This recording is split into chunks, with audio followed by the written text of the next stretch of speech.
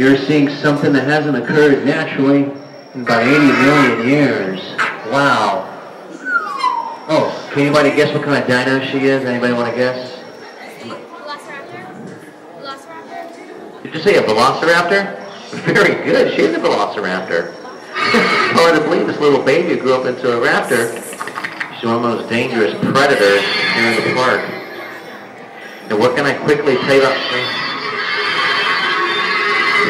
She's not even a minute old and already she's got plenty of attitude. And what can I quickly tell you about velociraptors? They belong to a dino group most closely related to birds. They lay eggs, about 2 pounds, which incubate about 90 days before hatching.